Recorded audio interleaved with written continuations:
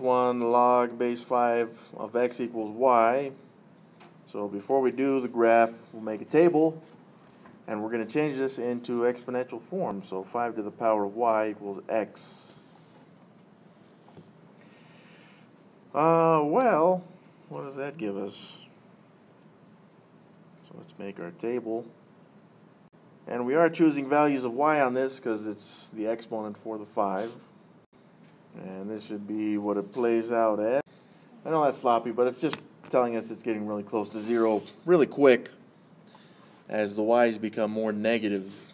So let's look at our intercept value first.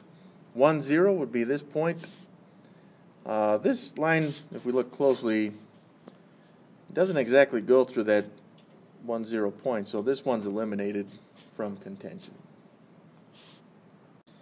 This next one doesn't either. 1, 0, so this one's no good. We already eliminated this.